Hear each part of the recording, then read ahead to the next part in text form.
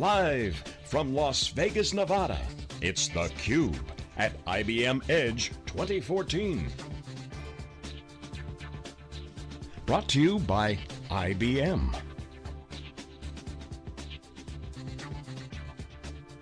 Now here are your hosts, Dave Vellante and Stu Miniman.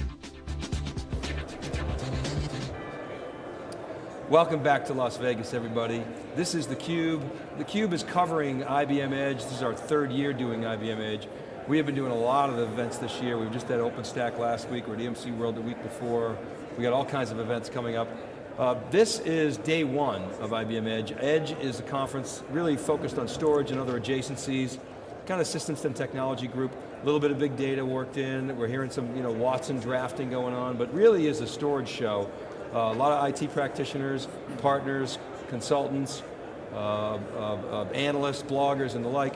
Robert Moniz is here, he's the Vice President and General Manager of GlassHouse Systems, the winner of the Winning Edge Award for the second year in a row. Robert, welcome to theCUBE and congratulations. Thanks, Dave. So Winning Edge, the award goes to the best partner, right? Is that the deal? Yes, I'd like to believe that. I think that it's it's recognition for continued performance in the marketplace for selling storage, helping customers in that area. If we listen to Paulo announce the preamble prior to the award, it was really around coupling that around technical competency. That's an area of our business that we take very seriously, and one that has helped our customers tremendously. GlassHouse employs a very unique methodology in terms of having a lot of technical skill, a really deep technical bench. And it's nice to be recognized for those investments, not only in helping our customers, but seeing how IBM appreciates that as well. So, you were saying off camera, you guys are largely a group of ex-SEs. Correct. So SEs, rock star system engineers, right? That actually are heavily involved in the defining customer requirements and fulfilling customer requirements. I mean, not a lot of things are sold without the SE's involvement, right? Absolutely. Our SEs are former IBM Redbook contributors.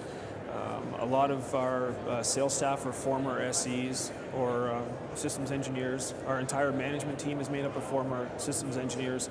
So customers can expect a very consultative, methodical, patient approach to understanding their requirements, building architectures and solutions around what their lines of businesses are trying to achieve, and also in the design process, employing a design that is, not that disruptive to what they've previously invested in. So we try to do the soft change, maximize the client's return on investment, and try and do more with less. Really try to preserve what they have, integrate what they need to do into what they have, and then add on any ancillary equipment or solutions that they need to acquire. So, when you look at storage requirements, when you talk to customers, we talk to a lot of customers, and sometimes the requirements are kind of boring. When you go to conferences like this, it's exciting. You got software defined, you got flash, you got disruption, big data, cloud, mobile, social. When you talk to customers, they're like, my budget's getting cut or it's flat. I got to do more with less. I'm trying to figure out how to meet the SLA requirements of the business. I got all these old applications that I'm supporting. Help me. So you got the sort of vendor buzz at this end of the spectrum. You got the customer pain on this end of the spectrum. Is the truth somewhere in the middle, or is it more sort of where the customers are? It absolutely is. The trick to storage is really, there's usually more than one approach that could solve the problem. What we pride ourselves on is taking a step back and looking through the customer lens. Really, it gets back to what is it that they're really trying to achieve? Starting with line of business, right? Because that data, or the data that they're trying to leverage, is the most critical piece of their business. So it's not about, and it shouldn't be about the lowest cost per terabyte. It's really access, it's really value. Is it good data? Is it tainted data? And then protecting that data. So back to our technical competence in terms of working with clients, it's really around, and I tend to disagree, it's not really boring, it's sifting through everything that's available there to understand, because it's actually really exciting. I would say it was boring 10 years ago when it was just disk and tape. Today, with software-defined storage infrastructures, and cloud and off-prem and on-prem. It's really sitting down and working with clients to understand not only what they're trying to satisfy today, but will that investment last through the life of the lease or the life of the application so that they can leverage that for the next go-around. So, how do you guys get paid? Obviously you're reselling product, that's fine, but you're also doing a lot of consulting. Is that upfront loss leader? Are you getting paid for those types of services? Are you doing design, implementation? It's a bit of both. We do provide, storage requires a lot of pre-sales technical support. Yeah. We do have clients that will pay for those services because they're a non-IBM infrastructure shop today. But they understand that we get that type of architecture and that we can help them minimize cost and increase performance or optimize, reduce square footage, cooling, all of that. And then we have other engagements where that's just part of the sales cycle. It's part of the value that we bring as part of doing business with GlassHouse. So my last question, I'll turn over to Stu, is how much are you getting pulled into specific application and workload areas of expertise, whether it's SAP, Microsoft, maybe VMware, Oracle? Is that something that's tugging at you? Or? It is. We support some of the largest SAP clients in North America, and SAP itself is changing in what they're requiring their customers to do. So we work with our clients through some of those changes, and Oracle as well, on the server side and the application side. So we will work with those customers to optimize how those other vendors' products will sit on storage. So, Robert, you just let me dig in on that HANA piece a little bit. SAP finally supporting virtualized HANA. Is that a conversation you're having with your customers? How big of a deal is that? It is, because we also resell HANA as part of being an IBM reseller. So it's clear that SAP want all their customers to run on HANA, but HANA is not the only technology out there for inline memory analytics. So if a customer is heavily invested in HANA, we'll continue to work with them to protect those investments. If a customer has not yet embraced HANA, but want to perform due diligence on how do I run analytics against my SAP databases, we'll sit down and we'll take them through it. All right, so when we're talking about software-defined storage, I think last year it felt like there were a lot of buzzwords, and it sounds like you're saying that it's becoming a real dialogue today. Obviously, IBM had a lot of announcements over the last month or so. You know, walk us through, what's the conversation you're having? What's the pain point that this is filling for customers? Where are we? I think the pain point around software-defined storage infrastructures will be working with clients to set up the processes for defining that automation. Do they really need to do they understand today how they want to automate those tasks so that they can free up those resources to do other things that can actually bring value as opposed to time spent key whacking redundant tasks? Yeah, so in that transformation from just kind of keeping the lights on, doing all that manual work, are you working with your clients as to how they create more business value, shift some of their workforce, create more innovation? And as a managed service provider, we're actually helping some of our clients in that regard by taking some of those mundane tasks away so that they can take those higher value resources and redeploy them back to line of business. Okay, great. So I didn't realize you're an MSP too. Yeah, what are some of the key applications? What are the early wins that you're getting that a lot of customers are using? Today it's really on-prem for the customer. We will manage a lot of back office stuff for the client. Typically clients will still hold title to those assets, and we just provide a lot of the care and feeding over a wire so that they can, as I said, redeploy those resources for more meaningful tasks. So, I'm a customer, maybe I'm an IBM shop, maybe I'm not. Let's say I'm not. I come in and say, all right, everybody's coming in every week. I got a new vendor come in, HP's coming in, EMC's coming in. Everybody's talking about software defined. What differentiates IBM's software defined strategy and consequently your services as a partner? Because I'm going to work with you, I'm not going to work directly with IBM and buy from you. What differentiates what you guys are doing from everybody else in the crowd? Well, I like to think that we're working within your timelines, with what the client's willing to spend, and really being your advocate, being your trusted advisor. We're not product pushers. We're not, pushing or selling the flavor of the day. If it comes back to the consultancy, coming back to working backwards from a customer's requirements, and understanding what you're trying to achieve. and understanding if that product's the right fit, and if it's not, we'll tell you. So will you utilize other products, non-IBM products, or not necessarily? No, we're an IBM only reseller Okay, today. so you'll just say, hey, it's not a right fit, maybe you should talk to another reseller. Correct. So give me an example of a typical, consultant, right, analyst, give me a typical, but give us a typical situation with the customer. In terms of, you mentioned some parameters, right? They're trying to cut costs, they're trying to do more with less, they're looking at new ways of doing things, but they don't want massive disruption. You're starting with their business. I wonder if you could, name names or not, it doesn't matter, but maybe even generically, talk about a particular industry where you helped a customer solve a particular problem, and talk about what the outcome was. Well, it's interesting.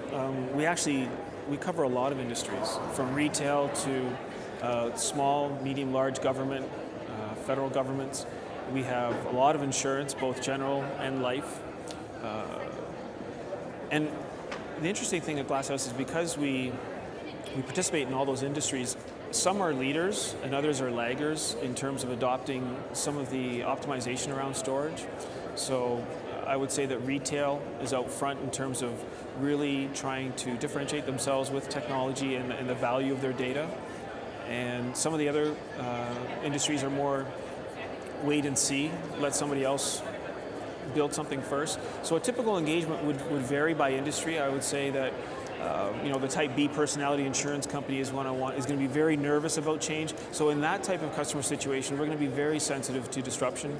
We will be very cognizant of what they've previously spent, whether there's still book value on those systems, how we can leverage frames and existing processors to maybe just introduce virtualization and optimization. Maybe it's just services that they require because they've got more than they can chew.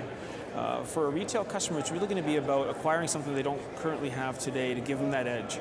And that one is a bit more challenging because there's so much out there to choose from, right? So it's sitting down, working backwards from what they're trying to achieve, and understanding how quickly do they need to get that on the ground. Yeah, it's interesting, right? I mean, virtually every retail company has Amazon breathing down their neck in some way, shape, or form. Oh, should I go do public cloud too? Should I try to replicate that in-house? Am I going to get disintermediated? And in government, I don't know what Ottawa is like, but there was certainly a craze in the United States, and it's probably continuing on cloud first, right? Meaning public cloud first. And insurance companies, as you say, they got very complex application portfolios. Their average applications are probably more than 20 years old, right? So they can't afford a lot of disruption, and they've got the annuity anyway. So don't. It's not broken, so don't try to fix it. So what about the public cloud? How does that fit in to your portfolio? Is it a soft layer play? It is. We are a soft layer reseller today.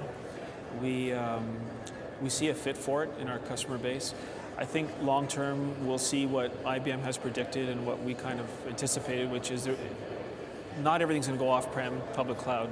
There are workloads that make sense for that, email, some file data that you don't need access to, that only a few people really need for a very fixed period of time. We see the trend towards hybrid, some off-prem, public cloud, some on-prem, private clouds, and then your discrete systems that run high-value workloads. So for an insurance company, as an example, they have a lot of legacy data that's not federated. You as a client call in, you may have your home policy on one system and your auto policy on another system. How do you as a customer get treated by that insurance company when you're dealing with them? So Robert, when you talk about the hybrid cloud, one of the things that IBM positions is that you can get a single vendor with a very similar environment between your on-prem and your off-prem. How important do you see that for your users? I think that's very important, and that's why we've decided to focus strictly on IBM. We wanted to partner with the best in the industry, and I think IBM's figured that out. IBM does a very good job of thinking customer first and thinking customer first long term. So, with IBM's acquisition of SoftLayer and the suite of products that they've put around that, I think IBM's well positioned to lead moving forward. Yeah, so we did a survey a year ago and we asked users if that was important to them, and a majority of them said yes, but of course if you asked them what they had, they tended to have usually a VMware environment in-house, and they had AWS in the public cloud. So You know, when you go to the IT shop and say, would you like that? It's yes, but when we get down to the details, it's sometimes difficult to get that down to a single environment. Success in any industry comes down to simplicity and packaging, right? So IBM will be very good at packaging this thing and making it very easy to access and deploy. What are you seeing with so-called shadow IT? Pardon? So-called shadow IT. So Okay. you got line of business says, hey, I want a CMO, says, let's forget the IT guys, let's just end run them, I'll pay for it, get a little rock star development team going, we'll swipe a credit card, spin up some EC2 instances, whatever. What are you seeing there? How do you participate or co-locate with that type of activity? Do you sort of embrace it? Do you sort of watch it? Do you advise against it? Do you hybridize it? How do you approach it? We actually embrace it. For a long time, we've been helping customers with Linux on the mainframe, and that typically gets started as a skunkworks project. So, but we embrace it with a caveat, which is, are you introducing risk to your company? So we try to make customers aware that there is that capability to do, case in point, we have an innovation center, so we have a data center within our headquarters where we take part in a lot of IBM's leading demo programs. So Flash, the new Wave products, often before they're even generally available. So we'll work with clients to build those skunkworks projects, but not on their prem, on our prem, and we'll demo it for them. And we're excited by their energy in terms of going off and doing that stuff. And we fully appreciate sometimes it's difficult dealing with IT because different folks, different budgets, different constraints. So we try to satisfy those needs and those energies by leveraging our demo equipment. But if a customer comes to you and say, Robert, I want to go, we want to put some test dev stuff, we want to spin up a few instances on Amazon. Can you help us? You would say, first of all, I'd say, well, why Amazon? What are you doing? Yeah, we would ask them what's drawn them to Amazon. What are your objectives? Correct. We would work with them on, have you considered soft cloud? We would price that out for them. We would take those requirements, and probably at that point, they would be indifferent. So wait, so you would compete with SoftLayer, or you would? No, we resell SoftLayer. No, I'm saying you would compete in that situation with correct. Amazon with a SoftLayer alternative. You would Potentially. You would not turn around and say, okay, hey, today we'll do Amazon. And tomorrow we might do HP Cloud, and then we'll do software. You'll say you're essentially reselling an IBM solution. Yeah. So the club in our bag would be the SoftLayer club, but it would be based on principles and requirements that they have for that particular application. Got it. So we would ask them, can it be off-prem? Because SoftLayer today is off-prem. Can it be virtualized? Is it an x86 workload? And then we would get through a bunch of gates in determining, is that a fit for an off-prem cloud-based solution? And then if it is, typically it would come down to a pricing exercise between Amazon and SoftLayer. Who do you sell to? Is it the storage team? Is it the CIO? Combination of people? All of the above. We have relationships at the ground level, the systems program level, right up to CIOs and VPs of lines of business. It really depends. Ideally, every reseller, every solution provider wants to get as high within the organization as possible. The budgets are shifting. It's really mastering the CXO suite, and that's not easy to do. And it's not easy to do without upsetting relationships that you held or have nurtured below for many years. So it's part of our evolution, but we're very strong in the data center. We're very strong in the infrastructure at the CIO's office and below. Now, how about the application heads? Within specific industries, yes. Mm-hmm. Stronger in some, weaker in Which others. industries? Insurance, for sure. Finance, healthcare within federal government. I mean, those guys got a lot of juice, obviously. Typically, we're focused on the large enterprise. Yeah. Great. All right, Robert, well listen, thanks very much for coming to theCUBE. Congratulations on winning the Winning Edge Partner Award for the second year in a row. Well done. Thank you very much. And appreciate your time. Okay, keep it right there, everybody. Stu and I will be back with our next guest. We're live. This is theCUBE. We're at IBM Edge. We'll be right back.